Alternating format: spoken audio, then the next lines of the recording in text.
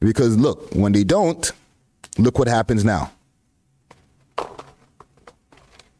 Now we have 10 people dead, 3 people injured, mad people traumatized. And then on the flip side of things, you got the BLM co-founder, because, you know, in times like this, you would think you need Black Lives Matter, right? Here to save the day. But they're kind of busy right now. You know what I'm saying? They're kind of getting exposed. In particular, this woman here, Patrice Cullor, for like just collecting mad dough and just spending it crazy from what people think. There's some people who think differently. They're like, nah, she has the right to give her brother $840,000 for security services. She needs to be secured. They need to be secured. I would imagine like, yo, there's a target on their head. You know what I'm saying? And no funny shit, no jokes, like for real. But goddamn, bro. Goddamn. How much do you want from me? Tax filings reveal how BLM co-founder spent charity funds.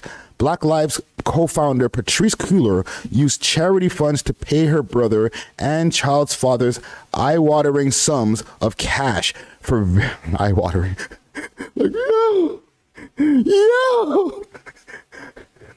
That's crazy. Eye-watering sums of cash for various services, according to tax documents filed with the IRS. The co-founder's brother, Paul Cullor, saw a cool sum of $840,000 hit his bank account for allegedly providing security services to the nonprofit organization.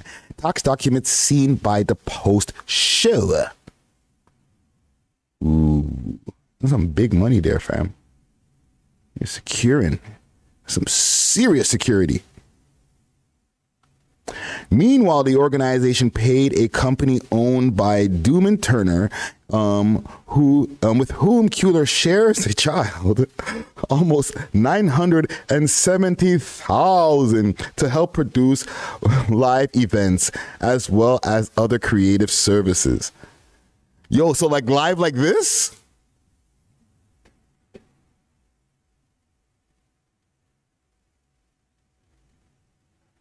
I'm trying to think of how I could turn this live into $970,000. Can y'all give me some suggestions, please?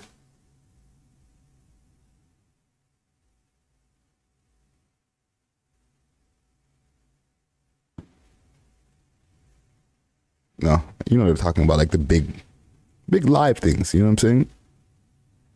Stars all over the place. People, you know, these cost money. Not YouTube live. These cost money, fam. We got to get Lil Baby to perform. That's going to be another $10,000. I know it's charity. We're not charging at the door, are we? Let's continue.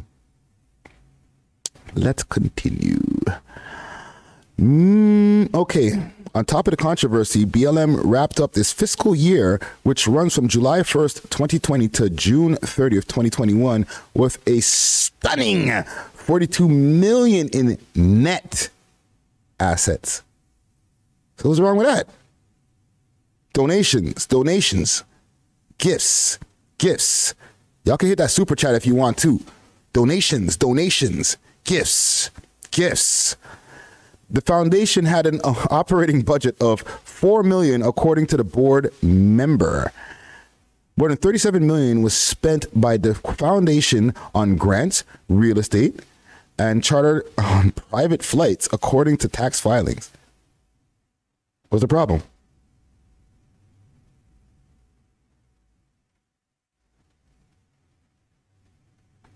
And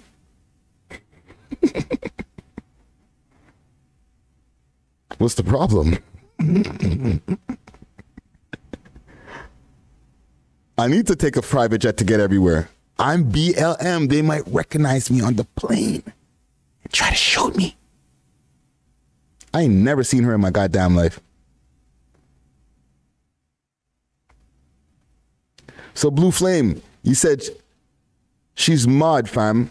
With all that money, she still looks regular. Listen, fam.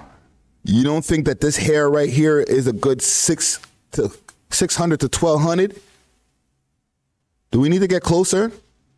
This is just a one picture.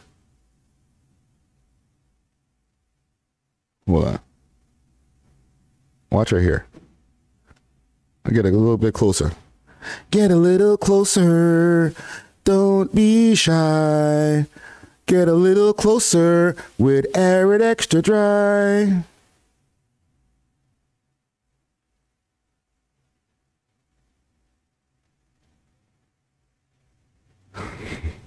You know what's crazy, fam?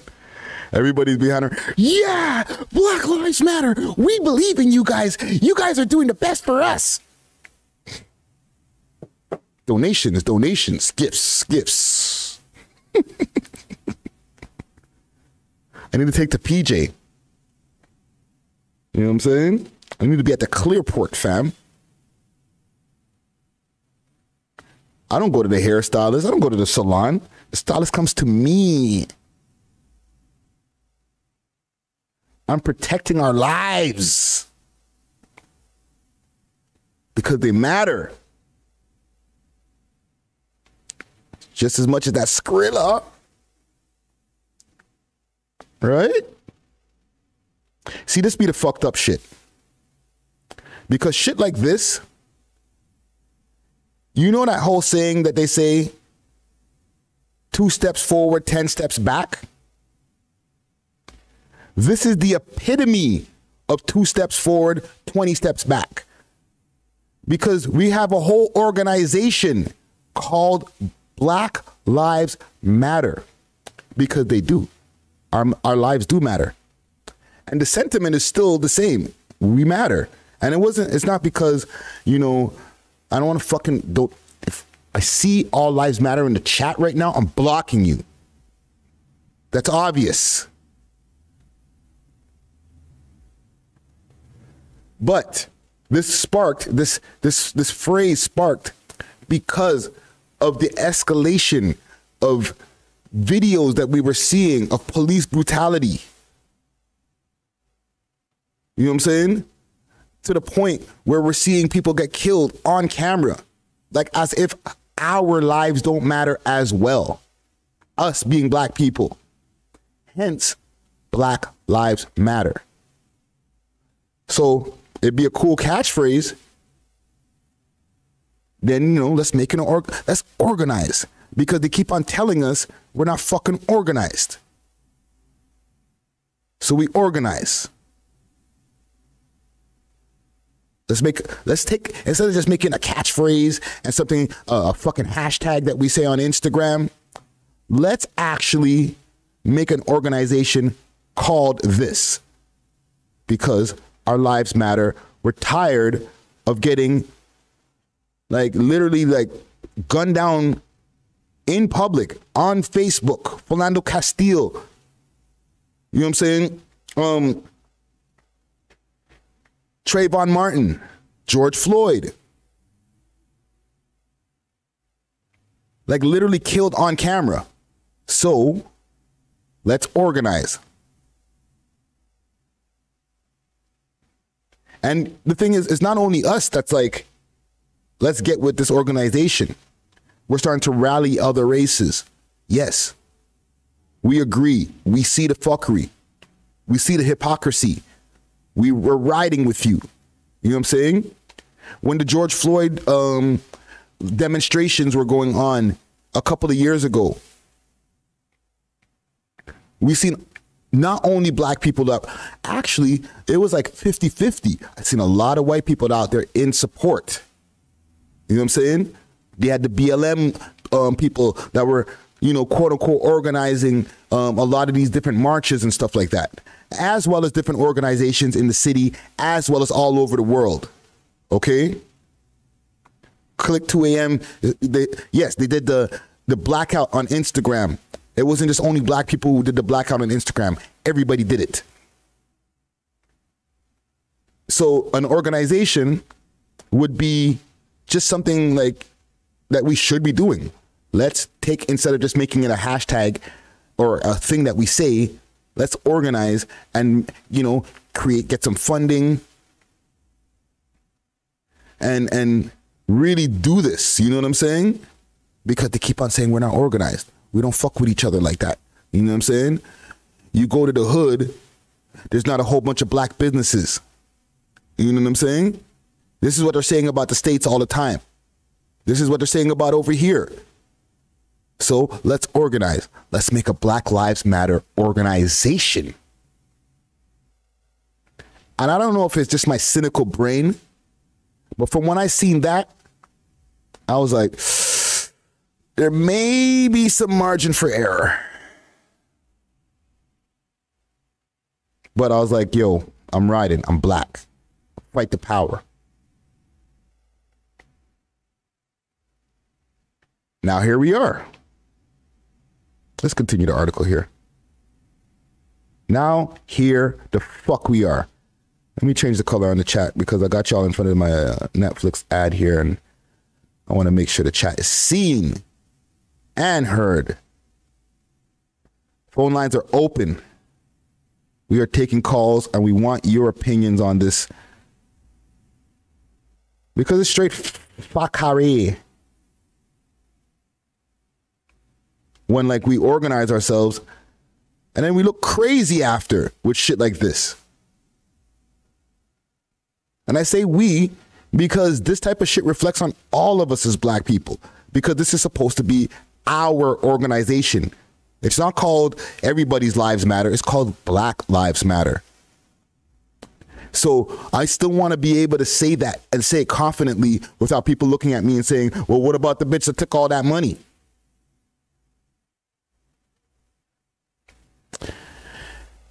Anyhow, when more than 32 million was invested in stocks, making up nearly a third of the 90 million the organization received in donations. Holy fiznuck.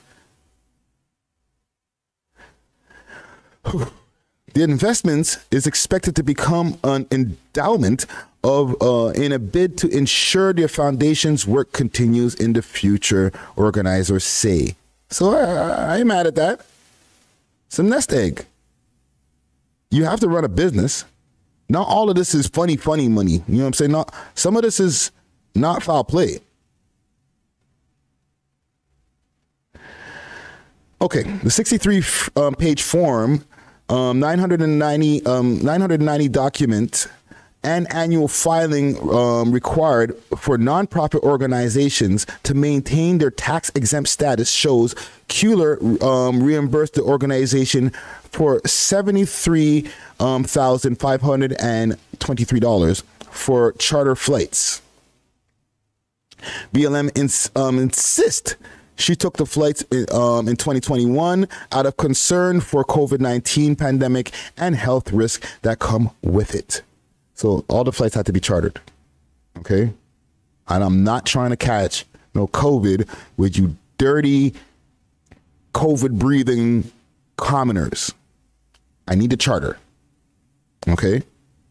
You guys are breathing that nasty something air. Because I already said the word once. I know how YouTube get. You know what I'm saying? But I'm not trying to breathe the same air as you niggas, fam. Like, come on, fam. I'm leading an organization. The air I breathe is very important to me, and I can't share the same air as you motherfuckers. Okay? You guys in coach, ugh. First class.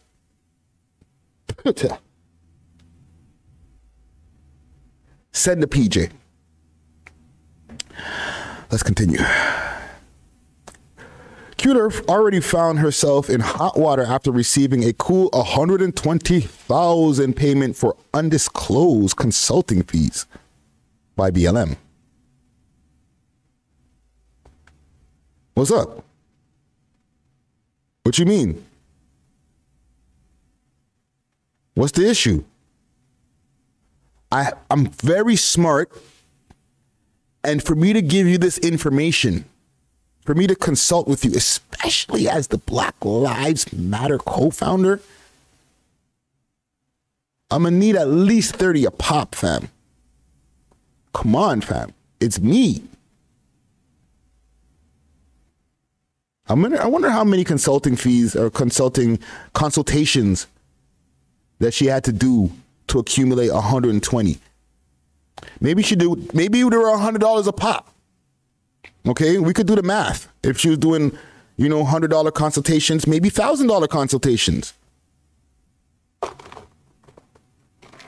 You know what I'm saying? She did $120,000 consultations.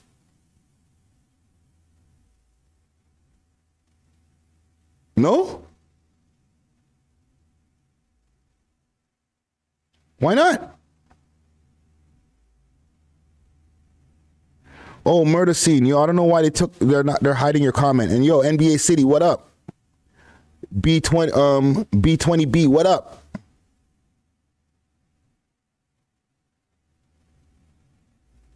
Whoa, that's what you said? Stop the cap. Y'all do this to each other every day in the hood. Holy, how you really feel?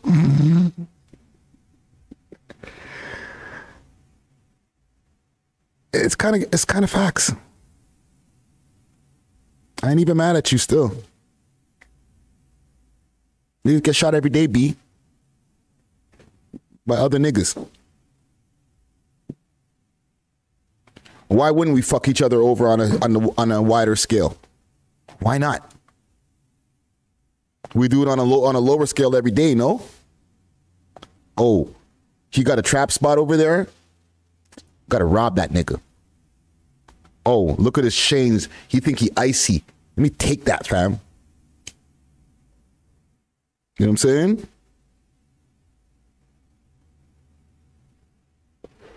Trust me, fam. And inflation is up like a motherfucker. You know what I'm saying?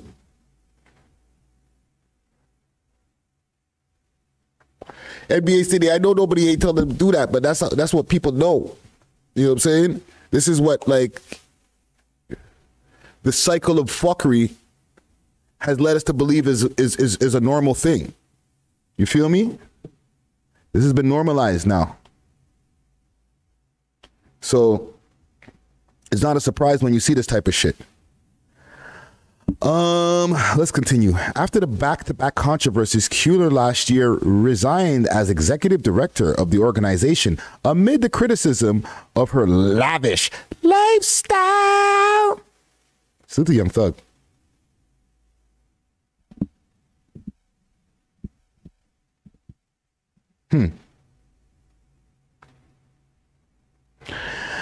I'm gonna just finish up this article and we'll discuss together.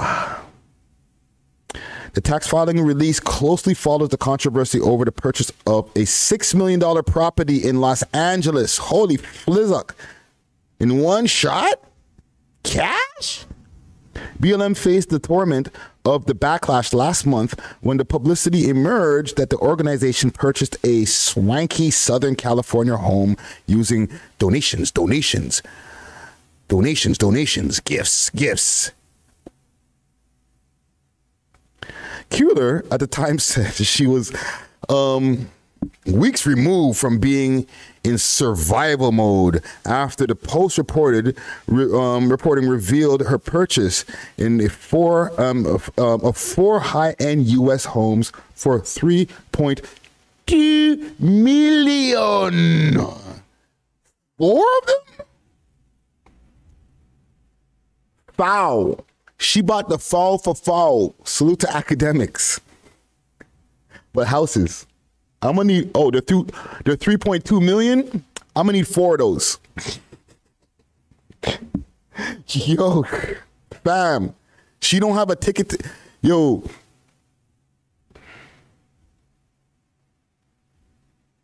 This is why we got fucking my youth.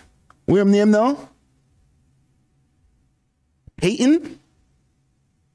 Because these motherfuckers are laughing at us, fam. They're like, you guys can't organize. Y'all ain't got it together.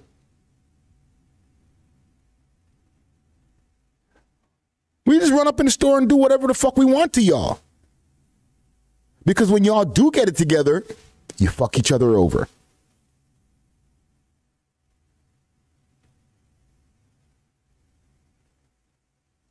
It's making my stomach sick just reading this article, fam. Private party. Oh my God.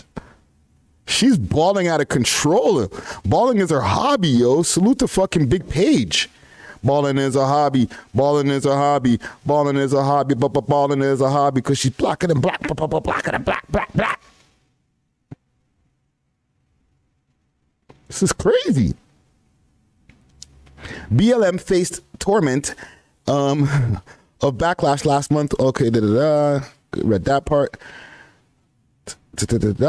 Okay, let's go down a little bit further. During the time, she said she hosted a Joe Biden inauguration party for about 15 people, including BLM chapter members and other key allies of the organization. Kuehler initially said the property was purchased by BLM to serve as a meeting venue and campus. That's a big a fucking campus. She also issued a statement denying suggestions she had lived at the property or taken advantage of it for personal gain. Kuehler said she also threw a private birthday party for her son at the property in March 2021 and intended to pay a rental fee to BLM. So, let's unpack this. I bought this house. It's owned by the organization. Okay? However, it's not my house. I bought it because it's owned. I bought it with donations, gifts. And Dr. Umar, he's out of here too. No school. Donations, gifts. Hit that like button, yo. So I bought this yard. Big ass, swanky ass yard. But it's not for me. It's to throw parties and shit. For BLM. And with said parties, it's just for the parties. It's not for me. I don't live there. I'm going to throw a birthday party for my son, and I'm going to get you later. Okay? It's not my crib. I'm going to pay you a rental fee later. Don't worry, I'm good for it. You know what I'm saying on bank, fam? Don't worry about it. It's fine. The recent tax filing shows she paid the foundation an additional $390 over her use of the 650 square feet Studio City property for 2 private events. See? $390. I got you, fam. What is it? $390? Hold 400.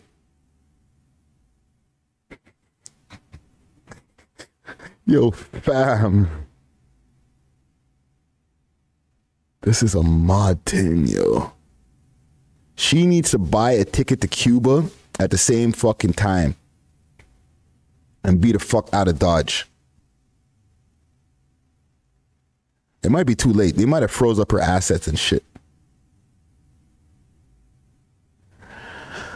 Okay, tax records show after spending more than $37 million on grants, right, real estate, consultant, and other undisclosed expenses, the BLM organizer is still worth tens of millions of dollars. A red flag that seemingly emerged from the tax records shows that Kuehler was the foundation's board sole voting director and held no board meetings. None? The 990 reveals that the BLM Foundation is the largest Black abolition non-profit organization. Sorry, I'm covering some words here. That has that ever existed in the nation's history. So this is, okay, the largest. This is the biggest organization that we ever had. Nothing tops BLM, okay? Black Panthers, okay? None of those movements in the past have come close to what BLM is doing in these, what would I call these activist streets, right? Salute to my son, Tamika Mallory, all them, right? They talking loud right now, right? Yo, what the fuck's up? Yo, what are they saying? What are they saying? What up, Dark Dreams? Getting woke today, fam. I know it's like usually, Toronto. Okay, you got to email some beats, fam. We could use the beats on the backdrops and all that type of shit for different things that we do out here. But yeah, I know we usually cover like the fuckery, the Toronto rapping and stuff like that, and who's talking on who on IG Live, and who's, into the who's getting locked up, who shot who. I just wanted to get in a little bit of a different bag today and get woke. Even though, like I said, I hate that fucking term. But I want to talk about some different shit. You know what I'm saying? But this is definitely crazy. And like I said, it's like a 10 steps or 2 steps forward, 10 steps back. Because how could we ever be taken seriously when we do organize and then it's what it looks like we're hoarding the money, balling it out of control on stupid shit, when this money could be going into, they say grants. There's some, okay, so I want to see where some of that grant money is going to. I need to see the flip side of this. You know what I'm saying? I'm not going to make my full judgment yet. Yeah, we have jokes, blah, blah, blah. But at the same time, I want to see where on the flip side, some of these grants, who's benefiting from some of these grants. You know what I'm saying? Where are some of these donations going? What kind of schools have been built out of this shit? Like Dr. Umar, he been trying to build a school forever. You know what I'm saying? They could have gave him money a long time ago. Yo, shit, fam, I heard that you're asking for donations, gifts. Hold that. Go build your school. You could do it right now. I have the money. I just gave my bro $190,000 for security. You want to build a school? Yeah, take that. But niggas don't fuck with each other like that. You know what I'm saying? What's my son saying? I'm doing a little quick YouTube search. My son, and I don't have nothing against those guys. I'm not one of the team of, oh, ha, ha, ha, let's go verbally beat up on the activists and shit like that. You know what I'm saying? I'm not about that life. But with all this shit that's going on, the shooting, the exposing of Black Lives Matter, You would think that these guys that were like on the ground talking about this type of stuff would be more vocal right now. Okay, so I see something here. It seems that he's responded after being asked about Black Lives Matter. Well, niggas gonna ask you about this shit, fam.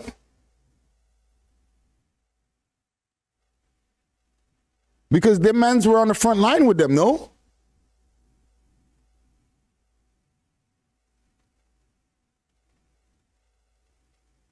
No chigs in here recording this shit. No chigs move. Big salute to Chig Smooth. Hold on, let me make it better on the screen for y'all.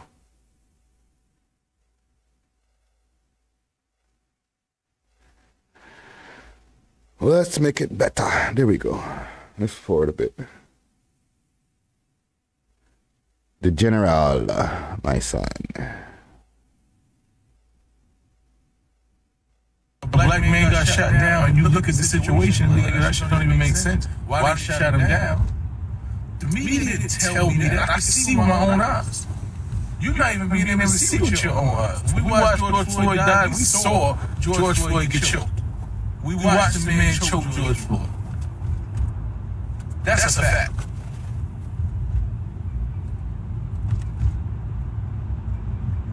You know, when I looked at Breonna Taylor was dead. Her boyfriend shot, a warning shot, which is these are all things that are being said. They came up with fake things to get a warrant. The paperwork said that. We looked into everything we did before we went out there and said you would get behind something.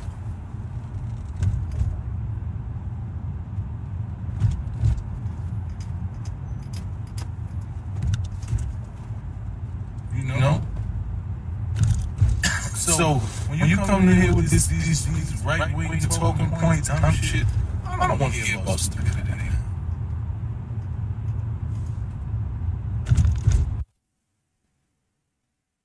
I'm gonna let him finish after. I just wanted to make sure that the mans are not low. You know what I'm saying? Because like when you jump on the front lines, and this is why I don't personally, like, you don't see me at like protests and stuff like that. I'll do my part behind the scenes. Like, we have a platform here that we're able to lend the voices or lend the microphones so people's voices get amplified, thankfully, and thank God. So when it comes to doing my part, you're not going to see me jumping out the window at some Black Lives Matter protest or rally or demonstration, because I'm going to support my people in the way I support my people. You know what I'm saying? Whether it's giving them jobs, whether it's providing opportunity, any other ways that I know how, or directly saying, yo, oh, you need something? Yo, I got you. You know what I'm saying? And if it's just a small subset of people, that's okay, because those people, from the help that I'm able to provide, can help other people. You know what I'm saying?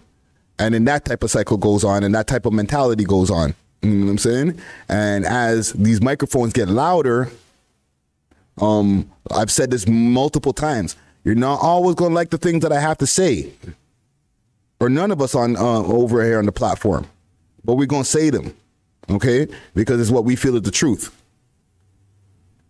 right? So when it comes to jumping out the window for all of these different organizations and stuff like that, I'm very weary, even over here in our own city, because you just never know where the money's going and how it's being spent. When money gets involved, things get sticky, especially when it starts coming in big lump sums and chunks. You're like, holy shit, I ain't never seen this money at one time. Oh my God, how much more can you give me? Holy shit, I'm the fucking shit. They love me.